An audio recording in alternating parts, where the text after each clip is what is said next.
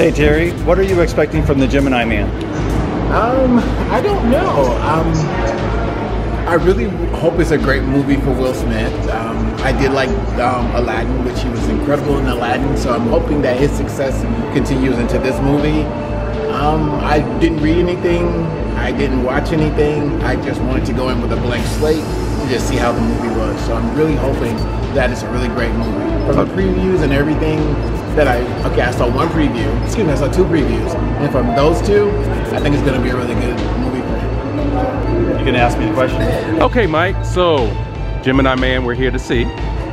And what is your expectation of it and some of the things that you may have heard about the movie? I have mixed feelings. Okay. First of all, critics for Rotten Tomatoes, it's in the 20s. Do you remember the score? Yes, score for Rotten Tomatoes was a 22. A 22. Yeah, 22. So low. 22 for, and then the audience, of course, was like an 88. Yes, audience is 88, was almost 90. So I'm going with that. I'm just disappointed though because we just found out that the theater we're seeing it in, which is a 4D theater, is not showing it in 3D. Right. And I read that you've got to see this movie in 3D because Ang Lee shot it in a whole new way. So I was really looking forward to seeing in this, new 3D that they were talking about. Right. So that's not there. I'm a big fan of Will Smith. I'm a fan of Ang Lee. Life of Pi was his Oscar-winning movie. So I'm going in for the fun of it. I know it's going to be a fun action movie. That's all I expect. Hey Ron, What's up, man? what are you expecting from watching the Gemini Man today? I think they're both clones. We got it. You think they're both? Oh, so do I. You know what? I did also. There was a certain line in the what preview. they did to us or something like that. Something like that. Yeah, Yes. so I think Will Smith is a clone of Will Smith, which is a clone of Will Smith. All right. I think it's going to be a good movie overall, though. I'm getting like a huge Mission Impossible vibe from it. So there's definitely going to be a lot of action. I don't think there's going to be too much talking. I purposely didn't read any reviews or really watch any other previews other than what we've seen during the times that we come to the movies. Just because I wanted to have an open mind too. And I like Will Smith as an actor and I like action movies. Good. So I'm expecting good things from Gemini Man. I am going to stick with the thing that I think he's a clone. So if he does turn out to be a clone, brownie points. Gemini Man. It's my turn. Hey Ray. Hi. What do you expect? That was creepy. Yes. What do you expect from the Gemini Man? Gemini Man. I'm a huge fan of Will Smith. He's definitely in my top 5 actors. What's your favorite Will Smith movie? I think I Am Legend. Okay. I Am Legend or 5 Pounds. The one that won 5 pounds. But anyway, he's definitely a favorite actor of mine. What am I expecting? I'm expecting him to do his normal thing of great acting. Ang Lee is basically directing it, so from a lot of the things that I did read, Ang Lee said that this role was specifically for him, so that's a huge plus in my eyes if that is the case and he took it on. So I'm expecting that. I'm expecting a lot of action. Plot-wise, I've kind of read, so I heard that the plot is not that strong, so I'm hoping that the acting and some of the supporting castmates that he has will kind of almost bring it alive and keep me entertained. So that's my spiel. Okay. I hope. That's a good spiel.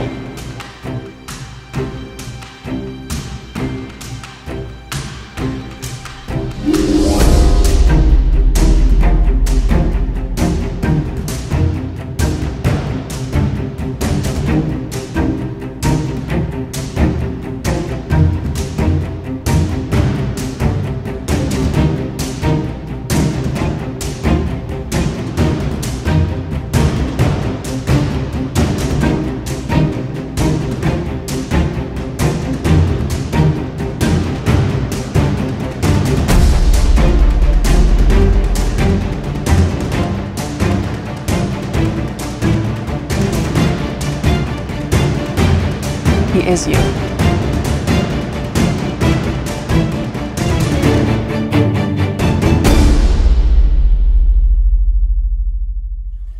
Hey, welcome to the Tall Table. I am one of your hosts, DJ Zion 7. I am Ray. I'm Mike. Aaron. And today, we just came back from watching Gemini Man. What do you guys think?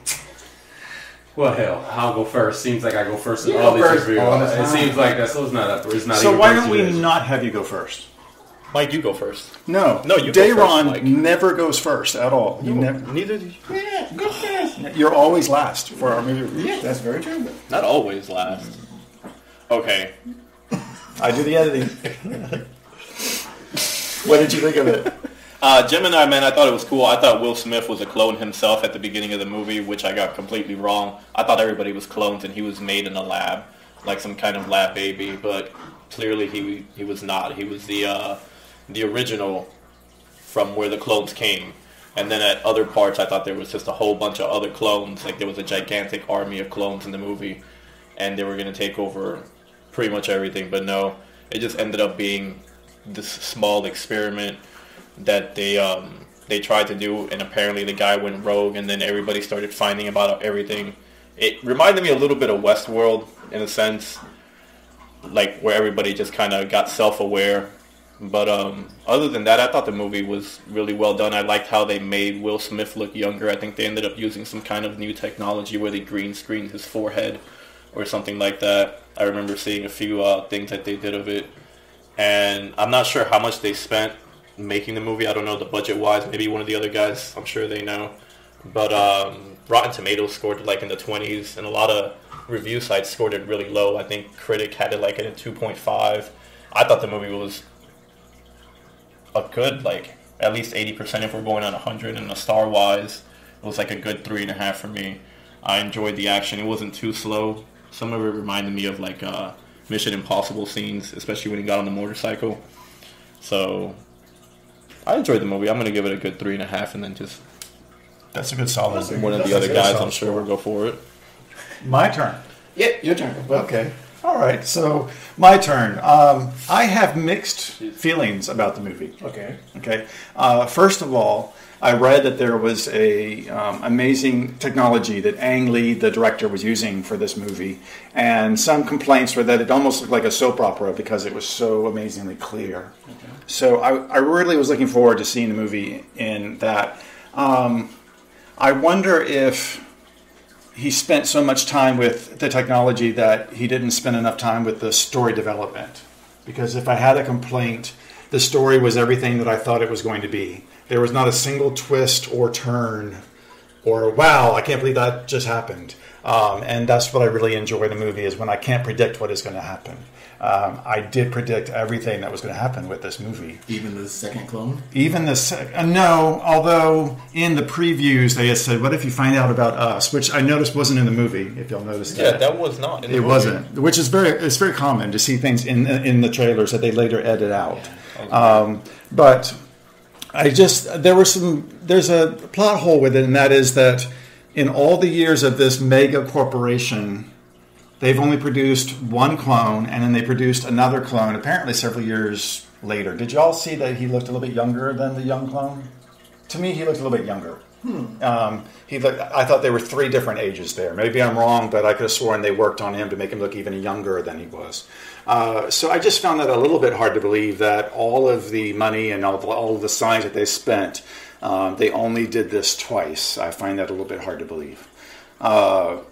But other than that, I was definitely entertained throughout the movie. I wasn't disappointed by Will Smith.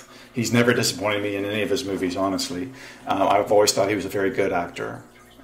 So to me, I'm still going to give this a 3.5 because it's a good, solid B movie, and I think that's about a 3.5. Can I wait to see it outside of the theater? Yes, I can. I can wait until it's out on cable or out on actual download. I don't have to go see it again in the theaters. I don't recommend it to go see it in the theater. Unless you can get one of those special 3D showings. If you've got a theater that's able to show you the movie in 3D, I think it would be fascinating to see it because, like I said, it's a whole new type of actual technology. But other than that, it's a good, solid B movie, and I think that's what it is. That's a good analogy. I can definitely say it's a B movie. Myself, I will agree with both of you. I'm going to say about 3.5 also. It was a simple story. That's what I found. It was a simple story. They could have done a couple of things to improve on it, but It was really entertaining. It was like an hour and a half. I was entertained, definitely. Yeah, it was a good movie for an hour and a half. It had very nice pacing. But whenever you think of Will Smith, you always think of something big. And I was hoping that Gemini was going to be a very big movie for him. So it was just a little bit above average. So that's about the best I can say. So that's your 3.5? Mine is 3.5. Yeah. So There you go. So I guess I'm the closer. All right. So And you have nothing left to say, do you? No, I have a lot to say. To start off, Will Smith, as I said early on, was one of my top 5. He's in the top 5 as far as actors and stuff. And what I kind of find what's so funny is you have so many different actors that go on hiatus, and then they start doing multiple amount of projects. So he did Aladdin, then he has this one, and now you have Bad Boys that will be coming out January it's amazing how that works out. 2020. So it seems like actors kind of do that. I think where sometimes it happens with Will Smith is he does it because his acting is so great, and being that he has such a huge following, I think he feels as if he can kind of make boring storylines and plots come alive, and give that B rating and stuff like that. So I think that this is where this fell at with me, was that, he was a very, very good actor. The storyline was very predictable, as it was said, and, the predictability is not kind of what I yearn from him to go ahead and get from certain movies and stuff like that. Now, going into the whole entire dynamic, I guess my star system, what did I give it as a star? I'm like a 2.5, 3. That's really where I was close to a 3. Yeah. I mean, it was really hard. I'm 2.5 and 3. I think because, again, he is whom he is. I'll probably lean more to a 3 because I like him as an actor, but overall, I think they spent a lot of the money into wrong components of things. It's great that they end up seeing, the split. They were doing the green screen, like Deron said. Yeah, they did certain a things. brilliant job of that. Yeah, they did. Yeah, absolutely, they did. But could they have spent a little bit less of the budget on that compared to plot, thickening the plot? I absolutely think it should. It would have been, and it would have definitely given me a Made it a 3.5 better or so. movie. Yes. So I would say, me, about a 2.5, 3 stars. Just to go ahead and I know, Mike, you do the whole thing. I'll say, so that we have clarity, a 3-star. And the thing is would I say go see it? Absolutely, yes. I'm all about supporting actors, movies, people that put their craft into doing certain things, because guess what? I can't do it. So therefore, who am I to go ahead and slam you for some sort of acting ability that I can't go ahead and do? So I would say, yes, is it a movie to go see? Absolutely, yes. Is it more of a Netflix or a cable thing? Yeah, I'll probably watch it 2 or 3 times to see if I missed something that I probably did in the initial movie. If you can go see it in 4D or IMAX or even a 3D, absolutely, yes. That's ideal. Spend extra money to definitely go ahead and do so with this, because again, the graphics, the CG that they have going in on it is awesome. And you so many times that you see people play one person, he's playing one person, and then he's in the same screen. And then what happens? What happens is you kind of look at little glitches as like, man, that doesn't look like his mouth. You usually find something. You'll see something. Exactly. Yeah. So they basically iron that whole thing out. So I can appreciate, his time under attention of doing that and giving it to the fans. So with me, 3, well, I love you. You're the only reason why you got the damn 3 for sure. But I'm going to go with a 3.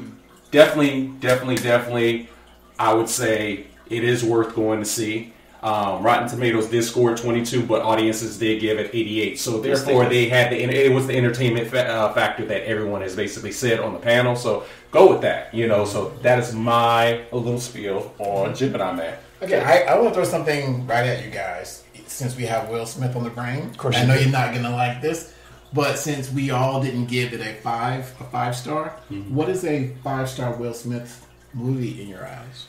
I Am Legend was really good for me. That's a 5-star. I think I Am Legend, or with me, 5 pounds.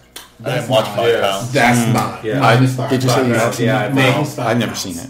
Seems like a big drama. Or Collateral Damage. Collateral Damage was good. No, Collateral Beauty. Beauty. I didn't watch that either. That one's good. Yeah, he, in both of those movies, and even I Am Legend is in my one or two. It goes back and forth between that because it was basically one of those things where he showed how strong of an actor he was, because throughout the whole entire thing, well, the better half of the movie, it was just him and a dog. Yeah. And he was just trying to go ahead and he lost the fucking dog. He lost the dog. He lost his family. He had to watch his family leave. He saw like there was no life. So him as an actor to go ahead and go into a role of that magnitude and act his ass off, it was kudos to him. But then in the same breath, at 5 pounds, you kind of look at it like you would have never thought a West Philly kid, which is funny. Mike, when he was born and raised, he made reference to that in his movie. He was wearing a Phillies hat as well too. Yes. A Philly kid that started with rapping and DJing, then went to Fresh Prince of Bel-Air. You would have never thought that he had the depth to play that type of role. Action, yeah, you probably can go ahead and do it, but the depth between I Am Legend and 5 pounds, I feel as if that he kind of wooed me all the way over, because it was something that people thought that he couldn't do or didn't have in him, and pulled it off flawlessly. I knew that Will Smith was an incredible actor when he did the 6 Degrees of Separation or something like that. It was a long time ago. But that was fresh off of him coming out of being the Fresh Prince. Oh, he was still in. That was his first movie, if I remember correctly. Okay. First or second, and he was still the Fresh Prince of Bel-Air. And he showed his acting chops then, and I was like very impressed. And then the one where he was the caddy. Isn't that where the whole Bagger Vance? Bagger Vance. I like him Bagger Vance too. And he showed us something there too. Yes. Yeah, I mean, so he's an incredible actor. So don't let this movie.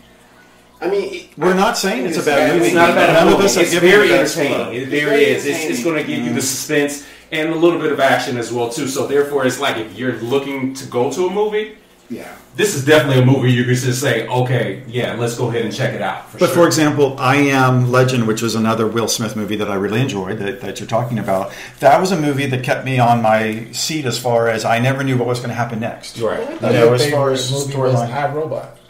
iRobot's iRobot was good too. I it's forgot another, about that. Yeah, it's another great Will Smith movie. Again, where I did not know what was going to happen next. This one was just a predictable story. That was my only disappointment, because it's a good movie otherwise, but not in the same league as a couple of these other movies. Yeah, you know that it's funny when you get Will Smith to go ahead and cast on, whether the directors and stuff, they yearn for these type of people, because right before we basically signed on and we start talking, right now it came out on the 13th. He's done $60 million worldwide. Out of that $60 million, $30 million of it is basically came within the United States, and then Canada is filling the gaps for things. So there's still people are coming out to actually see the movie. It's just not a blockbuster. It's just not the blockbuster. Whenever Will Smith releases a movie, it's usually the number one at the box office. Yes. Regardless of, it usually takes over whatever was number one. And right now, Joker is. And it would have been if Joker really wasn't with Joker. And it's sad. Well, Adam's Family beat it. For this week. Okay, this week. Adam's Family came out number 2. Well, this came out number 3. And that's funny, it's timing, because of course you want to go ahead and have the movie come out, and of course you want to have the number 1 at the box office and stuff like that. But with Joker and now the Adams Family, and then you whatever, a family movie. A family movie. It's going to be. That's going to be what the draw is at that. You know what they say, the months of September and October are often for movies that weren't good enough to show in the summer blockbusters and some of these other time periods where they have really big, huge movies around the holidays. They get it. So I understand why they submitted it now at this time of year. Well, I wish that he would have put us out toward the summer.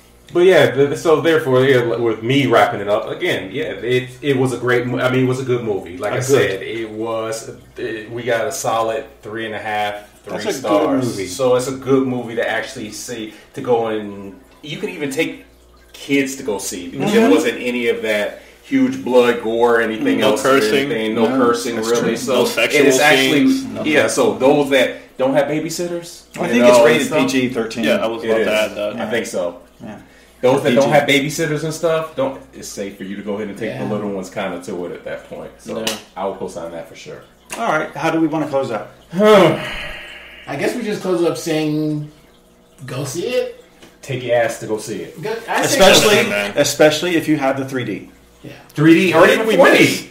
What was the difference that we missed in the 3D?